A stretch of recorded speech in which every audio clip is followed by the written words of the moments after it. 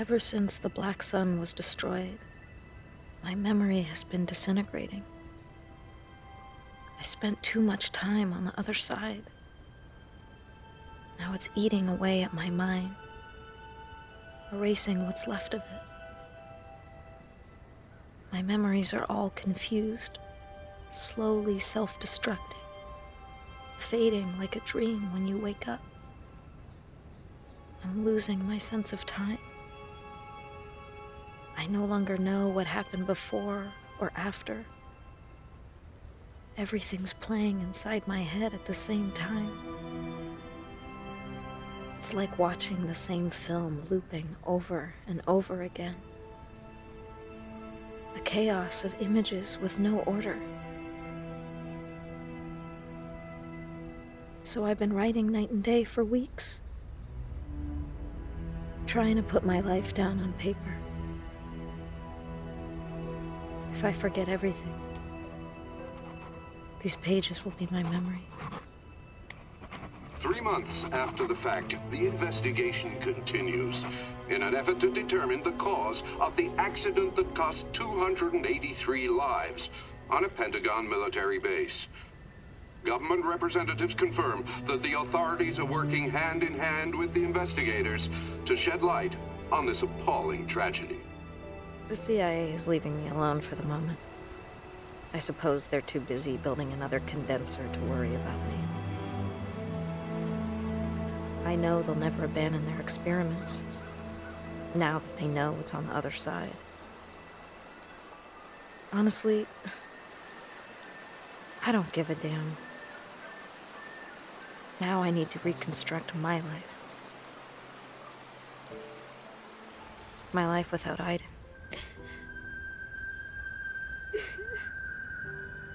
For as long as I can remember, I dreamt of living without him. Untied, without his constant presence by my side. I got what I wanted. I've never been so unhappy in my life. I feel like part of me has been amputated. Crying all day. I know it's stupid. Shit. I miss him so much.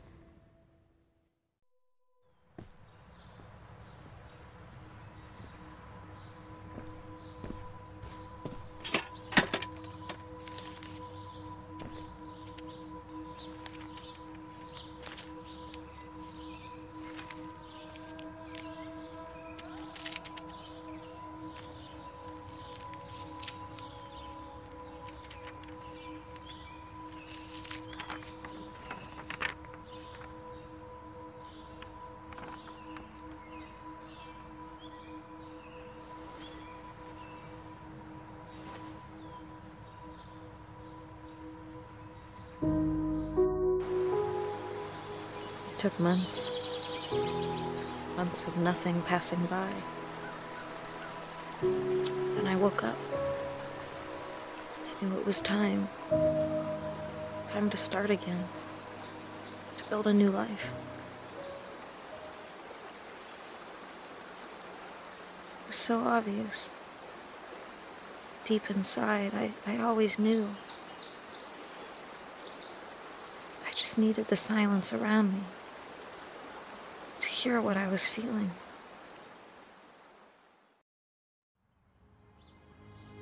I told Ryan I couldn't see my future with him. We've been through too many difficult times together. Times I want to forget. He said he understood. That he'd wait as long as it takes. I know I felt something for him.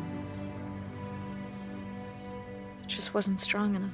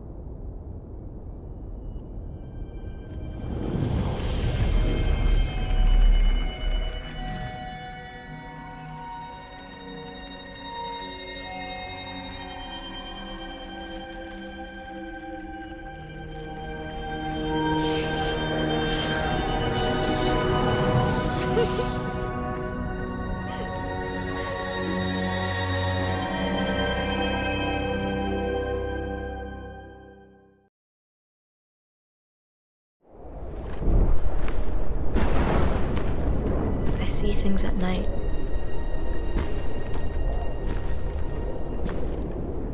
Terrifying things. I tell myself it's only nightmares, but I know it's not true. Once Pandora's box is open, it can never be closed again. No,